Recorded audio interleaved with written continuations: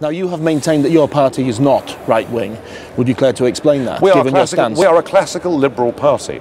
You know, we're the only party that has vehemently opposed the European arrest warrant on the basis that it gets rid of our rights of habeas corpus, the presumption of innocence before guilt. You know, we have been that party. We've opposed the big state. You know, we are a classical liberal party. The only way in which UKIP could be said to be right-wing is that we support free market economics, and we believe that the free market, albeit not unfettered, but the free market delivers a better result for more people than state control and state enterprise. We believe in democracy, we believe in liberty, you know, and we represent, some may say, old-fashioned values in British politics, but I'm not going to apologise for that, because good values last down the centuries, and it's this current generation and the one before of career British politicians who've surrendered that to all of this. Look around you.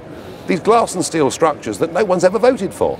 I mean, all my mum and dad ever did was vote for a common market, not for a political union. They didn't vote for a flag or an anthem or, God help us, Herman Van Rompuy. If you put me up against a wall, you know, and say, which side of this line do you jump?